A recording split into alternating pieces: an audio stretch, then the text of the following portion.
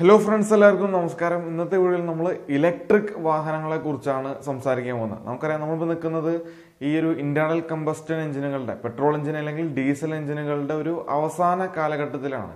ഇനി വരാൻ പോകുന്നത് ഇലക്ട്രിക് വാഹനങ്ങളുടെ ഒരു യുഗമായിരിക്കും. ഇപ്പോൾ ഒരു 5-10 വർഷത്തിനുള്ളിൽ തന്നെ നമ്മുടെ നാട്ടിൽ ഓടാൻ പോകുന്ന വാഹനങ്ങളിൽ നല്ലൊരു ശതമാനവും ഇലക്ട്രിക് വാഹനങ്ങളായിരിക്കും. ഈ ഇലക്ട്രിക് വാഹനം എന്നുള്ളത് പുതിയൊരു കൺസെപ്റ്റ് ഒന്നുമല്ല. നൂറ്റാണ്ടുകൾക്ക് മുന്നേ തന്നെ ലോകത്ത് ഇലക്ട്രിക് വാഹനങ്ങൾ ഉപയോഗിച്ചിരുന്നു. 1800-കളിൽ തന്നെ ഇലക്ട്രിക് വാഹനങ്ങളൊക്കെ ഉണ്ടായിരുന്നു. ആദ്യമൊക്കെ ഈ ഒരു നോൺ റീചാർജബിൾ ആയിട്ടുള്ള ബാറ്ററീസ് ഉപയോഗിച്ചിട്ടുള്ള ഇലക്ട്രിക് വാഹനങ്ങളായിരുന്നു ഉപയോഗിച്ചിരുന്നത്. പിന്നെ 1800-കളിൽ തന്നെയാണ് ലെഡ് ആസിഡ് ബാറ്ററീസ് കണ്ടുപിടിക്കുന്നത്. അപ്പോൾ ഈ ഒരു ലെഡ് ആസിഡ് ബാറ്ററീസ് വന്നതോടുകൂടി ഇലക്ട്രിക് വാഹനങ്ങൾ ഒന്നും കൂടെ ഇമ്പ്രൂവ്ഡ് ആയി. പക്ഷേ എന്നാലും ഇലക്ട്രിക് വാഹനങ്ങൾക്ക് ഒരുപാട് പ്രശ്നങ്ങളുണ്ടായിരുന്നു. ഇലക്ട്രിക് വാഹനങ്ങളുടെ റേഞ്ച് വളരെ കുറവായിരുന്നു. അതായത് ഇലക്ട്രിക് വാഹനങ്ങൾ വളരെ ഷോർട്ട് ഡിസ്റ്റൻസ് ട്രാവലിന് മാത്രമേ ഉപയോഗിക്കാൻ പറ്റുമായിരുന്നുള്ളൂ. ദീർഘദൂര യാത്രകൾക്ക് ഒന്നും ഈ ഒരു ഇലക്ട്രിക് വാഹനങ്ങൾ സൂട്ടബിൾ ആയിരുന്നില്ല. അതുപോലെ തന്നെ ഇലക്ട്രിക് വാഹനങ്ങളുടെ സ്പീഡും വളരെ വളരെ കുറവായിരുന്നു. പിന്നെ ആ ഒരു കാലഘട്ടത്തിൽ തന്നെ ഗതാഗത സൗകര്യങ്ങളൊക്കെ വർദ്ധിക്കാൻ തുടങ്ങി. റോഡുകളൊക്കെ കൂടുതൽ സ്ഥലങ്ങളിലേക്ക് വ്യാപിക്കാൻ തുടങ്ങി. ദൂരയാത്രകളൊക്കെ ആവശ്യമായിട്ട് വന്നു. അപ്പോൾ ഇലക്ട്രിക് വാഹനങ്ങൾ പ്രാക്ടിക്കൽ അല്ലാതായി. അപ്പം അതിനുശേഷം കൂടുതൽ പ്രാക്ടിക്കലായിട്ട് തോന്നിയത് ഈ ഒരു ഇന്റേണൽ കമ്പസ്റ്റൻ എഞ്ചിനുകൾ ഉപയോഗിച്ചിട്ടുള്ള വാഹനങ്ങളാണ്. അങ്ങനെ ഇന്റേണൽ കമ്പസ്റ്റൻ എഞ്ചിനുകളുടെ പ്രൊഡക്ഷൻ കൂടി. ഏകദേശം ഒരു 1920 ആയപ്പോഴേക്കും ഇലക്ട്രിക് വാഹനങ്ങളുടെ പ്രൊഡക്ഷൻ ഏകദേശം കംപ്ലീറ്റ് ആയിട്ട് നിന്നു. പിന്നെ അന്ന് മുതൽ ഇന്ന് വരെ നമ്മൾ ഉപയോഗിക്കുന്നത് ഇന്റേണൽ കമ്പസ്റ്റൻ എഞ്ചിനുകൾ ഉപയോഗിച്ചിട്ടുള്ള വാഹനങ്ങളാണ്. പെട്രോൾ അല്ലെങ്കിൽ ഡീസൽ എഞ്ചിനുകൾ ഉപയോഗിച്ചുള്ള വാഹനങ്ങളാണ് നമ്മൾ ഇന്ന് വരെ പോപ്പുലറായിട്ട് ഉപയോഗിക്കുന്നത്. പക്ഷേ ഇപ്പോൾ നമ്മൾ വീണ്ടും ഇലക്ട്രിക് വാഹനങ്ങളിലേക്ക് തന്നെ പോവുകയാണ്. അതിനുള്ള പ്രധാനപ്പെട്ട കാരണം എന്താണെന്ന് വെച്ചാൽ പൊല്യൂഷനാണ്. കാരണം അന്തരീക്ഷ മലിനീകരണം ഉണ്ടാക്കുന്നതിൽ പ്രധാന പങ്കുവയ്ക്കുന്ന ഒന്ന് വാഹനങ്ങളിൽ നിന്ന് പുറത്തേക്ക് പോകുന്ന പുകയാണ്. ഇപ്പോൾ നമുക്കറിയാം നമ്മുടെ ഇന്ത്യയുടെ അവസ്ഥ തന്നെ വളരെ മോശമാണ്. പ്രധാനപ്പെട്ട പല നഗരങ്ങളും വളരെയധികം മലിനമാണ്. ഇപ്പോൾ വലിയ പൈസയൊക്കെ കൊടുത്ത് ഓക്സിജൻ ശ്വസിക്കേണ്ട അവസ്ഥയൊക്കെ വന്നിട്ടുണ്ട് നമ്മുടെ നാട്ടിൽ.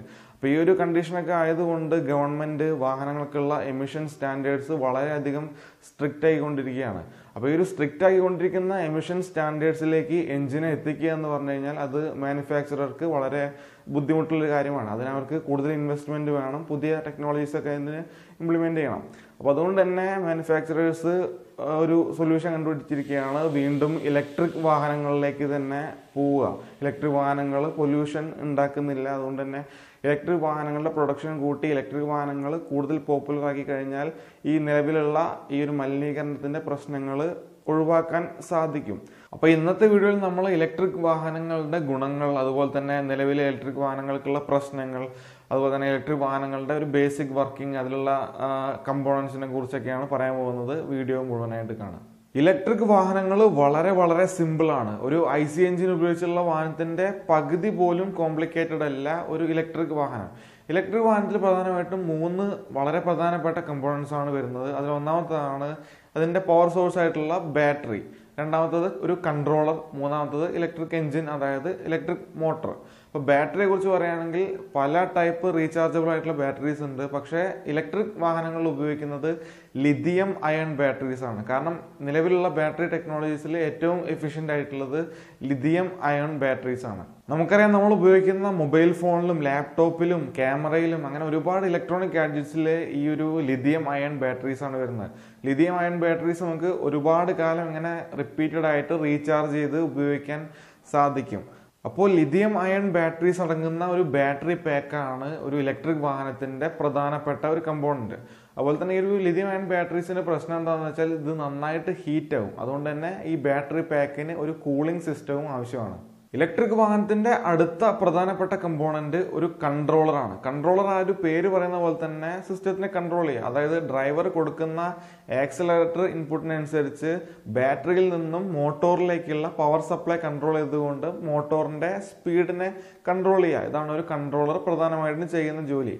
ഇനി ഇലക്ട്രിക് വാഹനത്തിന്റെ അടുത്ത ഏറ്റവും പ്രധാനപ്പെട്ട കമ്പോണന്റ് അതിലുള്ള ഇലക്ട്രിക് മോട്ടറാണ്. പ്രധാനമായിട്ടും 4 ടൈപ്പ് മോട്ടോഴ്സ് ആണ് ഇലക്ട്രിക് വാഹനങ്ങളിൽ ഉപയോഗിച്ച് കണ്ടുവരുന്നത്. അതിൽ ഒന്നാമത്തെ ടൈപ്പാണ് AC ഇൻഡക്ഷൻ മോട്ടർ, രണ്ടാമത്തത് brushless DC motor, മൂന്നാമത്തതാണ് permanent magnet synchronous motor PMS motor എന്ന് പറയും.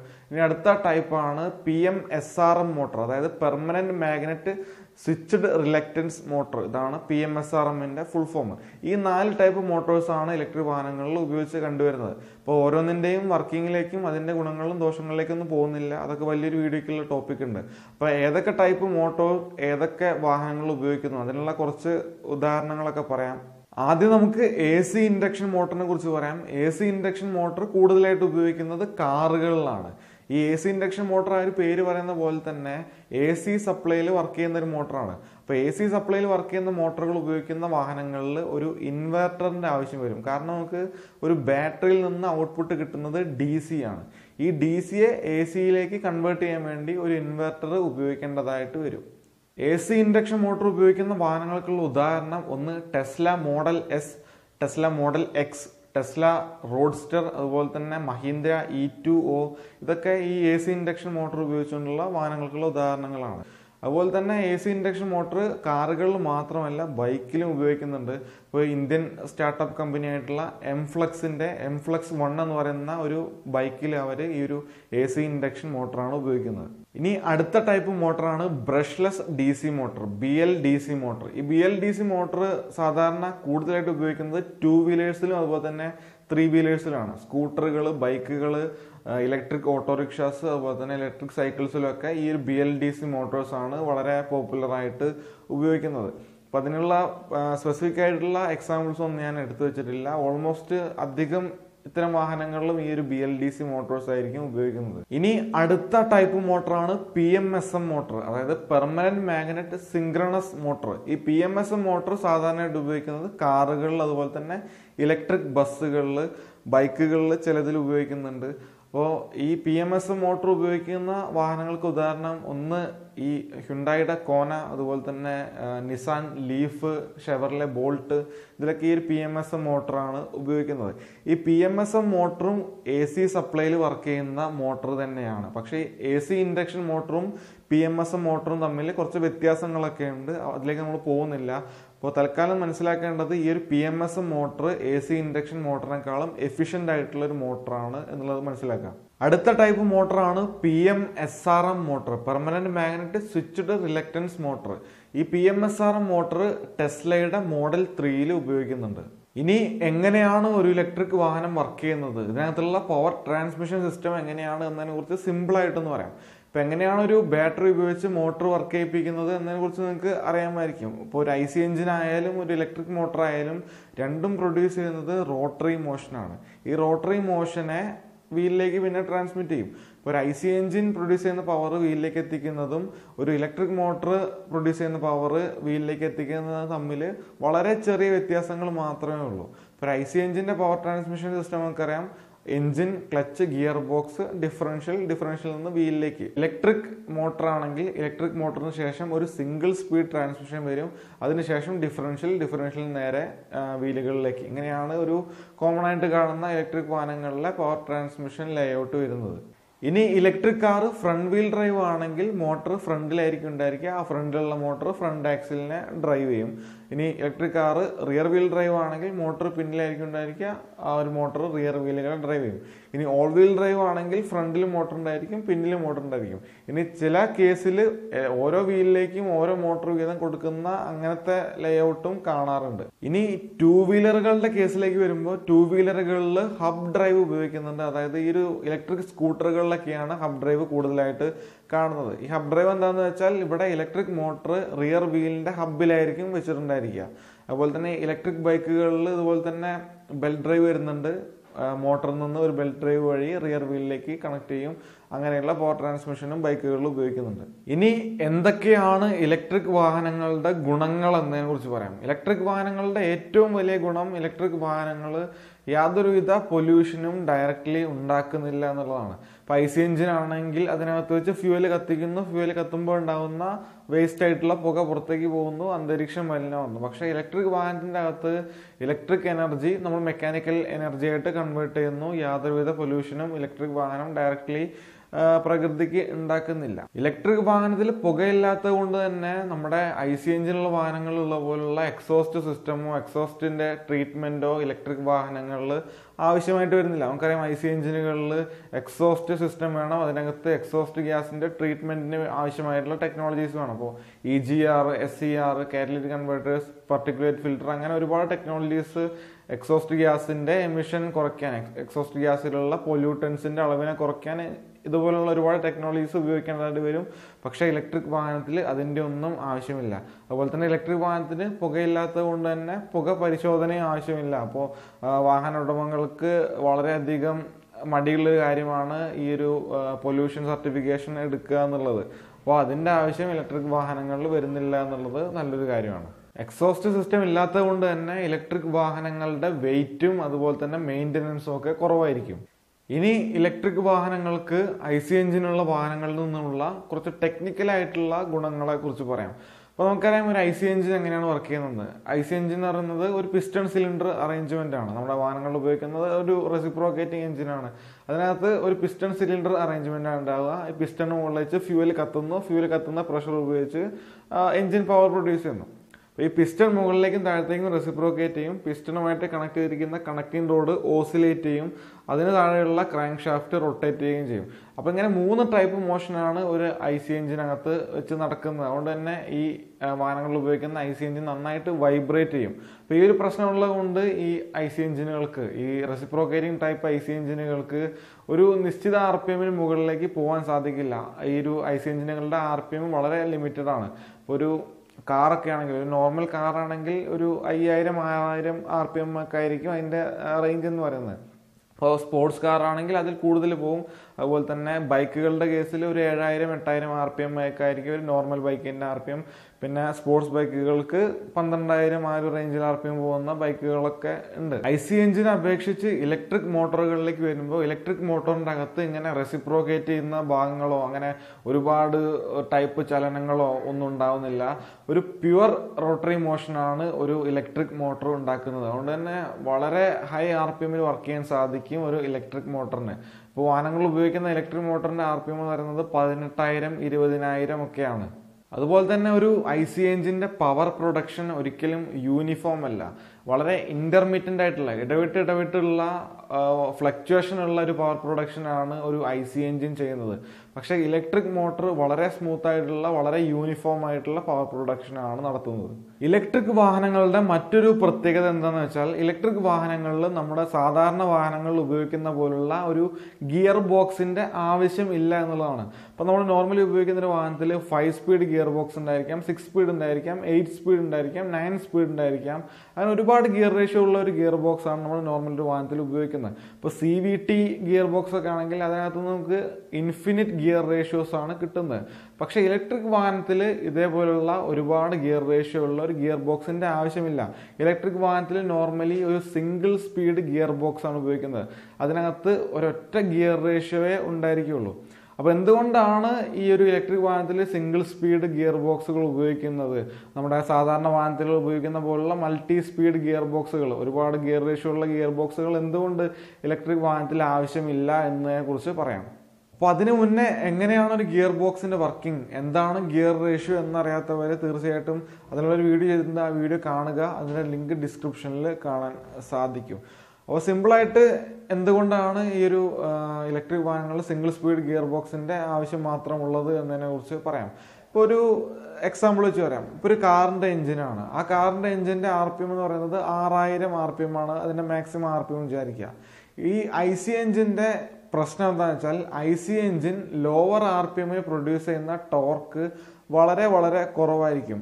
IC എഞ്ചിന്റെ റഫ് ബാൻഡിന്റെ, അതായത് ആ ഒരു RPM ബാൻഡിന്റെ വളരെ ഷോർട്ടായിട്ടുള്ള ഒരു ഏരിയയിൽ മാത്രമേ ഈ IC എഞ്ചിൻ എഫിഷ്യൻ്റ് ആയിട്ട് വർക്ക് ചെയ്യുള്ളൂ. നിങ്ങൾക്കറിയാം ഈ IC എഞ്ചിൻ പ്രൊഡ്യൂസ് ചെയ്യുന്ന മാക്സിമം ടോർക്കും മാക്സിമം പവറും ഒക്കെ ഈ ഒരു RPMന്റെ വളരെ ഷോർട്ടായിട്ടുള്ള ഒരു റേഞ്ചിലായിരിക്കും ഉണ്ടായിരിക്കുക. ഇപ്പോൾ ഒരു 6000 RPM ഉള്ള ഒരു എഞ്ചിൻ ആണെങ്കിൽ ഒരു 3500 to 4000 അങ്ങനെ വളരെ ഷോർട്ടായിട്ടുള്ള ഏതെങ്കിലും ഒരു റേഞ്ചിലായിരിക്കും ഈ IC എഞ്ചിൻ എഫിഷ്യൻ്റ് ആയിട്ട് വർക്ക് ചെയ്യുക. ആ ഒരു റേഞ്ചിൽ മാത്രമേ ഈ എഞ്ചിൻ ആവശ്യമായിട്ടുള്ള ടോർക്കും പവറും ഒക്കെ, അതായത് ഒരു മാക്സിമം ടോർക്കും പവറും ഒക്കെ പ്രൊഡ്യൂസ് ചെയ്യുള്ളൂ. ബാക്കിയുള്ള റെവ് റേഞ്ച്, ബാക്കിയുള്ള RPM റേഞ്ചിലൊക്കെ ഈ ഒരു IC എഞ്ചിൻ അത്ര എഫിഷ്യൻ്റ് ആയിട്ട് വർക്ക് ചെയ്യില്ല, ആവശ്യമായിട്ടുള്ള ടോർക്കും പവറും ഒന്നും പ്രൊഡ്യൂസ് ചെയ്യില്ല. നമുക്കറിയാം നിർത്തിയിട്ടൊരു വാഹനം മുന്നോട്ടെടുക്കാൻ കൂടുതൽ ടോർക്ക് ആവശ്യമാണ്. കൂടുതൽ ടോർക്ക് വീലിൽ കിട്ടിയാൽ മാത്രമേ നിർത്തിയിട്ടൊരു വാഹനം മുന്നോട്ട് നീങ്ങുകയുള്ളൂ.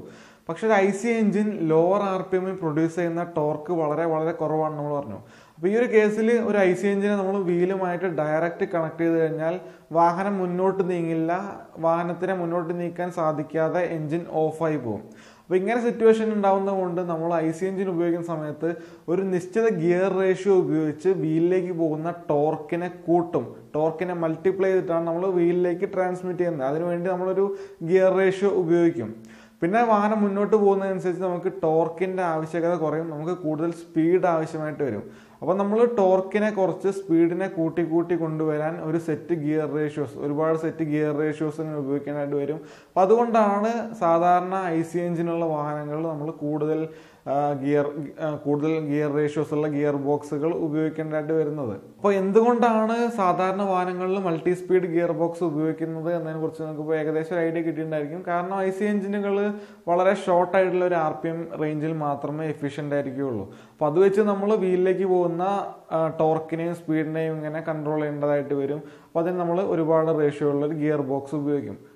ഇനി ഇലക്ട്രിക് മോട്ടറിന്റെ കേസിലേക്ക് വരുമ്പോൾ ഇലക്ട്രിക് മോട്ടറിന്റെ ഏറ്റവും വലിയ പ്രത്യേകത എന്താണെന്ന് വെച്ചാൽ ആ ഒരു മോട്ടറിന് പ്രൊഡ്യൂസ് ചെയ്യാൻ പറ്റുന്ന ഏറ്റവും മാക്സിമം ടോർക്ക് ആ മോട്ടർ എക്സ്ട്രീം ലോ RPM തന്നെ പ്രൊഡ്യൂസ് ചെയ്യും എന്നുള്ളതാണ്. അപ്പോൾ ആ ഒരു മോട്ടർ കറങ്ങാൻ തുടങ്ങുന്ന ആ ഒരു മൊമെന്റിൽ തന്നെ നമുക്ക് ആ ഒരു മോട്ടറിനെ പ്രൊഡ്യൂസ് ചെയ്യാൻ പറ്റുന്ന മാക്സിമം ടോർക്ക് കിട്ടും. അപ്പോൾ നിർത്തിയിട്ടൊരു വാഹനം നമ്മൾ ആക്സിലേറ്റർ കൊടുത്ത് മുന്നോട്ട് എടുക്കുന്ന ഒരു മൊമെന്റിൽ തന്നെ നമുക്ക് ആ ഒരു മോട്ടറിന്റെ മാക്സിമം ടോർക്ക് കിട്ടും. അപ്പോൾ ഈ ഒരു പ്രത്യേകത ഉള്ളതുകൊണ്ട് നമുക്ക് ആ മോട്ടറിനെ ഡയറക്റ്റ് വീലുമായിട്ട് കണക്ട് ചെയ്താലും ആ മോട്ടോർ വാഹനത്തിനെ പിക്കപ്പ് ചെയ്ത് കൊണ്ടുപോയിക്കോളും. അതുപോലെ തന്നെ നമ്മൾ പറഞ്ഞു ഒരു ഇലക്ട്രിക് മോട്ടറിന്റെ RPM എന്ന് പറയുന്നത് 18,000 20,000 ഒക്കെയാണ്. ഒരു വൈഡ് RPM റേഞ്ചാണ് ഇലക്ട്രിക് മോട്ടറിനുള്ളത്. അതുപോലെ തന്നെ ഇലക്ട്രിക് മോട്ടറിന്റെ ഈ ഒരു RPM റേഞ്ചിൽ ഓൾമോസ്റ്റ് എല്ലാ റേഞ്ചിലും ഈ ഒരു ഇലക്ട്രിക് മോട്ടർ നല്ല എഫിഷ്യൻ്റ് ആയിരിക്കും.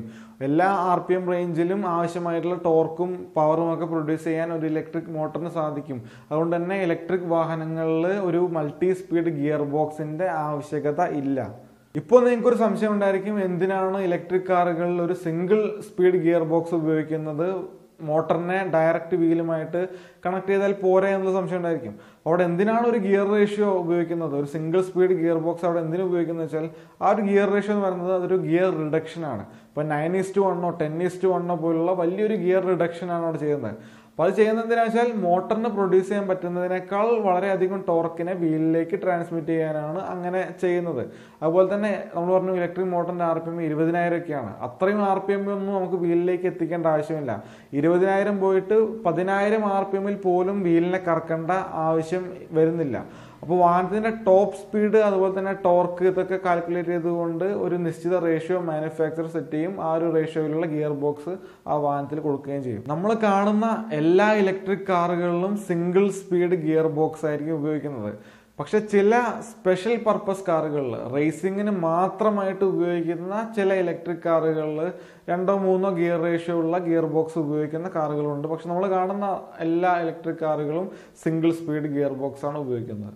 അതുപോലെ തന്നെ ഗിയർ ബോക്സിന്റെ മറ്റൊരു പ്രധാനപ്പെട്ട ഫംഗ്ഷനാണ് റിവേഴ്സ് ഗിയർ. നമ്മുടെ വാഹനത്തിനെ റിവേഴ്സ് എടുക്കാൻ സഹായിക്കുന്നത് റിവേഴ്സ് ഗിയർ ആണ്. ഇപ്പോൾ നമ്മുടെ വാഹനത്തിന്റെ ഗിയർ ബോക്സിന്റെ അകത്ത് ആ ഒരു റിവേഴ്സ് ഗിയർ മെക്കാനിസം കൊടുത്തുകൊണ്ടാണ് നമ്മുടെ വാഹനത്തിനെ റിവേഴ്സ് എടുക്കാൻ സഹായിക്കുന്നത്. ഇപ്പോൾ ഗിയർ ബോക്സിന്റെ ഇൻപുട്ട് ഷാഫ്റ്റ് കറങ്ങുന്നതിന്റെ ഓപ്പോസിറ്റ് ഡയറക്ഷനിൽ ഗിയർ ബോക്സിന്റെ ഔട്ട്പുട്ട് ഷാഫ്റ്റിനെ കറക്കാൻ വേണ്ടി ഒരു പ്രത്യേക ഗിയർ മെക്കാനിസം ഗിയർ ബോക്സിന്റെ അകത്ത് ഉണ്ടായിരിക്കും. അപ്പോൾ അത് ഉപയോഗിച്ചാണ് നമ്മുടെ വാഹനം റിവേഴ്സ് എടുക്കുന്നത്. പക്ഷേ ഇലക്ട്രിക് വാഹനത്തിൽ ഇങ്ങനെ ഒരു റിവേഴ്സ് ഗിയർ മെക്കാനിസത്തിന്റെ ആവശ്യമില്ല. അതിന് കാരണം നിങ്ങൾക്ക് തന്നെ അറിയാം, ഇലക്ട്രിക് മോട്ടറിന്റെ റൊട്ടേഷണൽ ഡയറക്ഷൻ ചേഞ്ച് ചെയ്യാൻ വളരെ ഈസിയാണ്. അപ്പോൾ അതുകൊണ്ട് ഇലക്ട്രിക് വാഹനത്തിൽ അങ്ങനെ ഒരു റിവേഴ്സ് ഗിയർ മെക്കാനിസത്തിന്റെ ആവശ്യമില്ല. ഇലക്ട്രിക് വാഹനങ്ങളിൽ വലിയ മൾട്ടി സ്പീഡ് ഗിയർ ബോക്സുകൾ ഇല്ലാത്തത് കാരണം ഇലക്ട്രിക് വാഹനങ്ങളുടെ പവർ ട്രാൻസ്മിഷൻ സിസ്റ്റത്തിന്റെ കോംപ്ലക്സിറ്റി വളരെ കുറവായിരിക്കും. വളരെ സിമ്പിൾ ആയിട്ടുള്ള പവർ ട്രാൻസ്മിഷൻ സിസ്റ്റം ആയിരിക്കും ഇലക്ട്രിക് വാഹനങ്ങളിൽ ഉണ്ടായിരിക്കുക. അതുപോലെ തന്നെ വലിയ ഗിയർ ബോക്സുകൾ ഇല്ലാത്ത കാരണം വാഹനത്തിന്റെ വെയിറ്റും അതിനനുസരിച്ച് കുറവായിരിക്കും. ഒരു ഇലക്ട്രിക് മോട്ടർ അതിന്റെ മാക്സിമം ടോർക്ക് ലോ RPM തന്നെ പ്രൊഡ്യൂസ് ചെയ്യുന്നത് കൊണ്ട് തന്നെ ആ ഒരു ഇലക്ട്രിക് വാഹനത്തിന്റെ ആക്സിലറേഷൻ വളരെ ക്വിക്കായിരിക്കും. നിങ്ങൾക്കറിയാം, ഇലക്ട്രിക് വാഹനം ഓടിച്ചവർക്കും അതുപോലെ തന്നെ ഇലക്ട്രിക് വാഹനങ്ങളുടെ വീഡിയോസ് ഒക്കെ കാണുന്നവർക്കറിയാം, ഇലക്ട്രിക് വാഹനത്തിന്റെ ആക്സിലറേഷൻ വളരെ ക്വിക്കായിരിക്കും. ഒരു IC എഞ്ചിനെയും അതുപോലെ തന്നെ ഒരു ഇലക്ട്രിക് മോട്ടറിനെയും കമ്പയർ ചെയ്യുമ്പോൾ ഇലക്ട്രിക് മോട്ടറിൻ്റെ വെയിറ്റ് വളരെയധികം കുറവായിരിക്കും. പക്ഷേ ഇലക്ട്രിക് വാഹനങ്ങളിൽ ഉപയോഗിക്കുന്ന ലിഥിയം അയൺ ബാറ്ററി പാക്ക് വളരെ ഹെവി ആയത് കാരണം ഒരു ഇലക്ട്രിക് വാഹനത്തിൻ്റെ വെയിറ്റും അതിനനുസരിച്ച് കൂടും. ഇലക്ട്രിക് വാഹനങ്ങളിൽ ഉപയോഗിക്കുന്ന മറ്റൊരു മികച്ച ടെക്നോളജിയാണ് regenerative braking. Regenerative braking electric വാഹനങ്ങളിൽ മാത്രമല്ല ഹൈബ്രിഡ് വാഹനങ്ങളിലും ഉപയോഗിക്കുന്നുണ്ട്.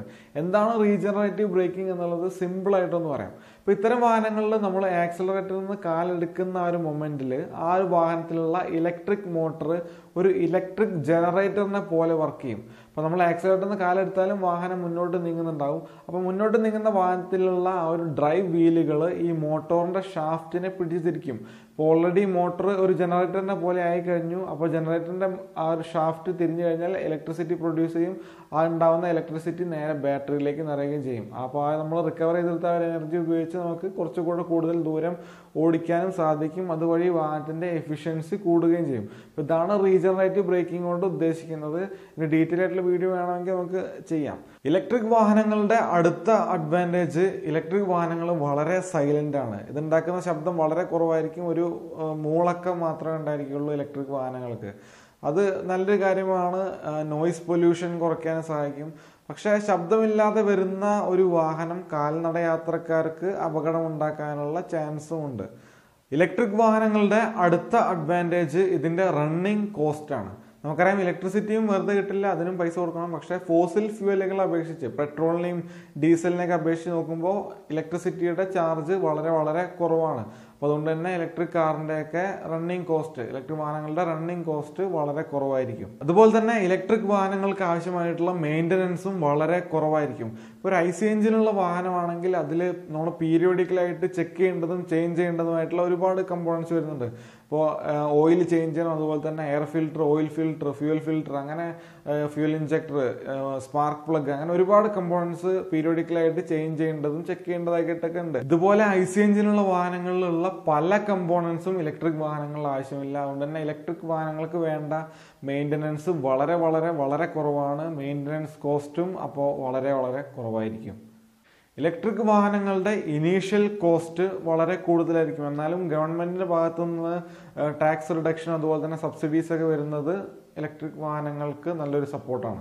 ഇനി ഇലക്ട്രിക് കാറുകൾക്ക് നിലവിലുള്ള പ്രശ്നങ്ങളെ കുറിച്ച് പറയാം. ഒന്നാമത്തെ പ്രശ്നം, ഇലക്ട്രിക് കാറുകളുടെ ഇനീഷ്യൽ കോസ്റ്റ് വളരെ കൂടുതലായിരിക്കും. ഇപ്പോൾ സെയിം പ്രാക്ടിക്കാലിറ്റിയും ഫീച്ചേഴ്സും ഓഫർ ചെയ്യുന്ന ഒരു IC എഞ്ചിനുള്ള കാറും ഒരു ഇലക്ട്രിക് കാറും തമ്മിൽ കമ്പയർ ചെയ്ത് നോക്കുന്ന സമയത്ത് ഇലക്ട്രിക് കാറിൻ്റെ വില വളരെ കൂടുതലായിരിക്കും. അതിൻ്റെ കാരണം ഇലക്ട്രിക് കാറുകളിൽ ഉപയോഗിക്കുന്ന ആ ഒരു ലിഥിയം അയൺ ബാറ്ററീസ് ആണ്. നിലവിലെ ലിഥിയം അയൺ ബാറ്ററീസിന് വളരെയധികം വില കൂടുതലാണ്. അതാണ് ഇലക്ട്രിക് വാഹനങ്ങളുടെ വില കൂടാനുള്ള കാരണവും. ഇലക്ട്രിക് വാഹനങ്ങളുടെ ഇനീഷ്യൽ കോസ്റ്റ് കൂടുതലാണെങ്കിലും ഇലക്ട്രിക് വാഹനങ്ങളുടെ റണ്ണിങ് കോസ്റ്റും മെയിൻ്റനൻസ് കോസ്റ്റൊക്കെ നോക്കിക്കഴിഞ്ഞാൽ ഇലക്ട്രിക് വാഹനങ്ങൾ ലാഭകരം തന്നെയാണ്. ഇപ്പോൾ ഒരു 15 ലക്ഷം രൂപ വിലയുള്ള ഒരു IC എഞ്ചിനുള്ള കാർ 10 വർഷത്തേക്ക് ഉപയോഗിക്കുന്നതും ഒരു 25 ലക്ഷം രൂപ വിലയുള്ള ഒരു ഇലക്ട്രിക് കാർ 10 വർഷത്തേക്ക് ഉപയോഗിക്കുന്നതും തമ്മിലുള്ള ചെലവ് നിങ്ങൾ കാൽക്കുലേറ്റ് ചെയ്ത് നോക്കിക്കഴിഞ്ഞാൽ ഇലക്ട്രിക് കാർ കൂടുതൽ ലാഭകരമായിട്ട് നിങ്ങൾക്ക് തോന്നാം. ഇലക്ട്രിക് വാഹനങ്ങളുടെ ഇനീഷ്യൽ കോസ്റ്റ് കൂടുതലാണെങ്കിലും നിങ്ങളൊരു ലോങ് ടേമിലേക്ക് നോക്കുന്ന സമയത്ത് ഇലക്ട്രിക് വാഹനങ്ങൾ ലാഭകരം തന്നെയാണ്. ഇലക്ട്രിക് വാഹനങ്ങൾ വാങ്ങാൻ പോകുന്നവരുടെ അടുത്തൊരു ആശങ്കയാണ് ആ വാഹനത്തിൽ ഉപയോഗിക്കുന്ന ലിഥിയം അയൺ ബാറ്ററിയുടെ ലൈഫ്. കാരണം ലിഥിയം അയൺ ബാറ്ററീസ് ഡാമേജ് ആയി കഴിഞ്ഞാൽ അത് റീപ്ലേസ് ചെയ്യണമെങ്കിൽ വളരെയധികം പൈസയുടെ ആവശ്യമുണ്ട്. പക്ഷേ കമ്പനികൾ 8 വർഷത്തിൽ കൂടുതലൊക്കെ വാറണ്ടി നൽകുന്നുണ്ട്. അതുകൊണ്ട് ആ ഒരു ആശങ്ക നമുക്ക് അവിടെ കുറയ്ക്കാൻ സാധിക്കും.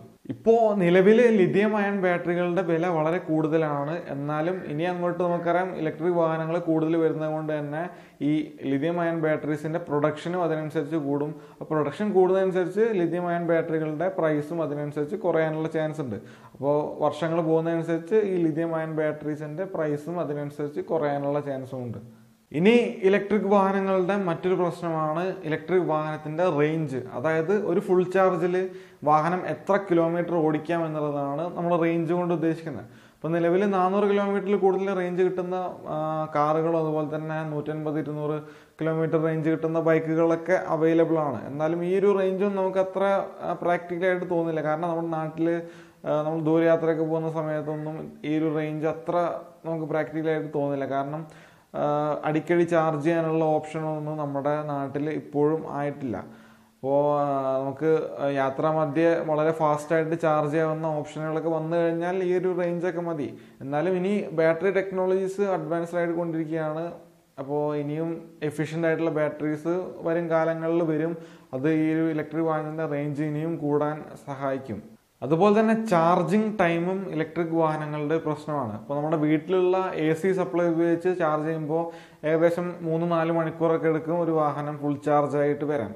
പക്ഷെ നമ്മുടെ നാട്ടിൽ ഫാസ്റ്റ് ചാർജിങ് സ്റ്റേഷനുകൾ വന്നു കഴിഞ്ഞാൽ DC സപ്ലൈയിൽ ചാർജ് ചെയ്യാൻ പറ്റുന്ന ഫാസ്റ്റ് ചാർജിങ് സ്റ്റേഷൻസ് നാട്ടിൽ വന്നു കഴിഞ്ഞാൽ ഒരു അരമണിക്കൂറിനകത്ത് ചാർജ് ചെയ്യുന്ന ഓപ്ഷനൊക്കെ വന്നു കഴിഞ്ഞാൽ അത് ഇലക്ട്രിക് വാഹനങ്ങൾ വാങ്ങുന്ന ആളുകൾക്ക് നല്ലൊരു പ്രചോദനമായിരിക്കും. അപ്പം അങ്ങനെയുള്ള സംവിധാനങ്ങളൊക്കെ ഇനി വരും കാലങ്ങളിൽ വരും എന്നുള്ളത് പ്രതീക്ഷിക്കാം. ഇലക്ട്രിക് വാഹനങ്ങൾ പ്രകൃതിക്ക് ഡയറക്റ്റായി യാതൊരുവിധ പ്രശ്നങ്ങളും ഉണ്ടാക്കുന്നില്ല. പക്ഷേ ഇലക്ട്രിക് വാഹനങ്ങളിൽ ഉപയോഗിക്കുന്ന ലിഥിയം അയൺ ബാറ്ററീസിൽ ഉപയോഗിക്കുന്ന ലിഥിയം എന്നുള്ള ലോഹം, ഈ ലോഹം നമ്മൾ ഭൂമിക്കടിയിൽ നിന്ന് കുഴിച്ചെടുക്കുകയാണ് ചെയ്യുന്നത്. അപ്പോൾ ഈ ഒരു ലിഥിയത്തിൻ്റെ ഖനനം പ്രകൃതിക്ക് പ്രശ്നമുണ്ടാക്കാനുള്ള സാധ്യത ഉണ്ട്. അപ്പോൾ അത് നമ്മൾ കണക്കാക്കേണ്ട ഒരു കാര്യം തന്നെയാണ്. അതുപോലെ തന്നെ ഇലക്ട്രിക് വാഹനങ്ങൾ ഇനി പോപ്പുലർ ആവുന്നതിനനുസരിച്ച് നമുക്ക് ഇലക്ട്രിസിറ്റിയുടെ ആവശ്യം കൂടി വരും. അപ്പോൾ ഈ ഒരു സമയത്ത് നമ്മൾ ഈ ഒരു ന്യൂക്ലിയർ പവർ പ്ലാന്റുകളെയും ഫോസിൽ ഫ്യൂവൽ ഉപയോഗിച്ചുള്ള പവർ പ്രൊഡക്ഷനെയും ആശ്രയിക്കാതെ റിന്യൂവബിൾ ആയിട്ടുള്ള എനർജി സോഴ്സിനെ ആശ്രയിച്ചുകൊണ്ട്, അതായത് നമ്മുടെ solar energy, wind energy, tidal energy, Jio thermal energy, അങ്ങനെയുള്ള എനർജീസിനൊക്കെ ഉപയോഗിച്ചുകൊണ്ടുള്ള ഈ ഒരു പവർ പ്രൊഡക്ഷൻ ചെയ്ത് കഴിഞ്ഞ് കഴിഞ്ഞാൽ നമുക്ക് പ്രകൃതിക്ക് ദോഷമില്ലാത്ത രീതിയിൽ നമുക്ക് ഇലക്ട്രിസിറ്റി പ്രൊഡ്യൂസ് ചെയ്യാൻ സാധിക്കും. അപ്പോൾ ഇലക്ട്രിക് വാഹനങ്ങൾ തന്നെയാണ് നമ്മുടെ ഭാവി. ഇപ്പോൾ കേരളത്തിലെ ഇലക്ട്രിക് വാഹനങ്ങൾക്ക് നല്ലൊരു വളർച്ച ഉണ്ടാവാനുള്ള സാധ്യത കാണുന്നുണ്ട്. കാരണം ഗവൺമെൻറ്റിൻ്റെ ഭാഗത്തുനിന്ന് അതിനുള്ള പ്രവർത്തനങ്ങൾ വരുന്നുണ്ട്. ഇപ്പോൾ തോഷിബയുടെ ബാറ്ററി ടെക്നോളജീസ് കേരളത്തിന് നൽകാമെന്നുള്ള ധാരണയിലൊക്കെ ആയിട്ടുണ്ട്. അപ്പോൾ അത് നമ്മുടെ നാട്ടിലുള്ള ഇലക്ട്രിക് വാഹനങ്ങളുടെ ഭാവിക്ക് ഒന്നും കൂടെ ഒരു ഊർജം നൽകും. അതുപോലെ തന്നെ ഹ്യുണ്ടായിയുമായിട്ട് എന്തൊക്കെയോ കരാറൊക്കെ ആയിട്ടുണ്ട്. അപ്പോൾ അങ്ങനെയുള്ള ചർച്ചകളൊക്കെ, അപ്പോൾ ഗവൺമെൻറ്റിൻ്റെ ഭാഗത്തു നിന്ന് ഇലക്ട്രിക് വാഹനങ്ങളെ സപ്പോർട്ട് ചെയ്യാനുള്ള ഒരു നീക്കം ഉണ്ടാകുന്നത് വളരെ നല്ല ഒരു സൂചന തന്നെയാണ്. അപ്പോൾ വരും കാലങ്ങളിൽ കേരളം ഇലക്ട്രിക് വാഹനങ്ങളുടെ ഒരു ഹബ്ബായി മാറാനുള്ള സാധ്യതയാണ് നമ്മൾ കാണുന്നത്. അപ്പോൾ ഇലക്ട്രിക് വാഹനങ്ങളെ കുറിച്ച് എന്താണ് നിങ്ങളുടെ അഭിപ്രായം? ഇലക്ട്രിക് വാഹനങ്ങളുടെ ഭാവി എന്താണ് എന്നുള്ള കാര്യങ്ങളൊക്കെ നിങ്ങൾ കമൻറ്റ് ചെയ്യുക. അതുപോലെ തന്നെ എന്തെങ്കിലും മിസ്സായിപ്പോയ കാര്യങ്ങളൊക്കെ കമൻറ്റ് ചെയ്യണം. കാരണം വലിയൊരു ടോപ്പിക്കാണ് നമ്മൾ പറഞ്ഞത്. അപ്പോൾ ഏതെങ്കിലും കാര്യത്തിനെ കുറിച്ച് ഡീറ്റെയിൽ ആയിട്ടുള്ള വീഡിയോ ഒക്കെ ചെയ്യണമെന്നുണ്ടെങ്കിൽ അതും കമൻറ്റ് ചെയ്യണം. ഇലക്ട്രിക് വാഹനങ്ങളെ കുറിച്ച് കൂടുതൽ അറിയാൻ താല്പര്യമുള്ള കാര്യങ്ങളൊക്കെ കമൻറ്റ് ചെയ്യുക. അതൊക്കെ നമ്മൾ വീഡിയോ ആയിട്ട് ചെയ്യുന്നതായിരിക്കും. നിങ്ങൾക്ക് ഈ വീഡിയോ ഇഷ്ടപ്പെട്ടാൽ ലൈക്ക് ചെയ്യുക, ഷെയർ ചെയ്യുക, സബ്സ്ക്രൈബ് ചെയ്യാൻ മറക്കരുത്. വീഡിയോ കണ്ടതിന് വളരെ നന്ദി.